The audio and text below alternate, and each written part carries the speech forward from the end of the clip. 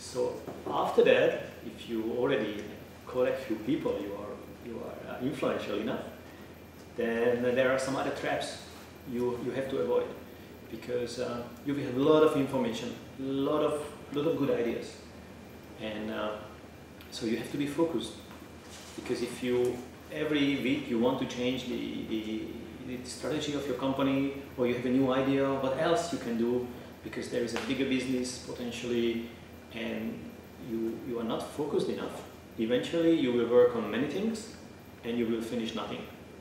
So you have to be able to focus on, well, one or two things. I'm just telling that because most of us, like normal human beings, we can focus on a few things. There are some extraordinary people like Elon Musk. He manages, I don't know, 4 or 5, probably 6 companies in the same time. It's amazing, but most of us, like normal human beings, can focus on a few things in the same time. So 1 or 2, but probably more. And then once you finish and it's done and it's over, or you've sold, or you reach a certain level, then you can start something else, or something new. At least for most of us. Most of means like 99.9%. There are some exceptions, obviously, but you have to focus. And also you have to be willful. So you have to be determined.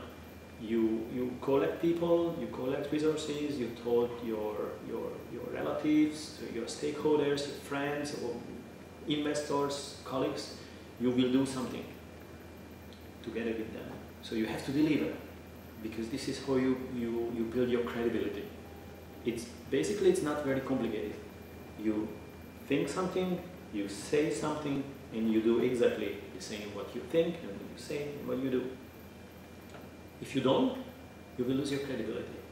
If you are not willful, if you say that I changed my mind, it's still difficult, and maybe do something else can be better for us, you will lose your credibility, and people will not follow you. It goes back to the leadership. It's how to be influential.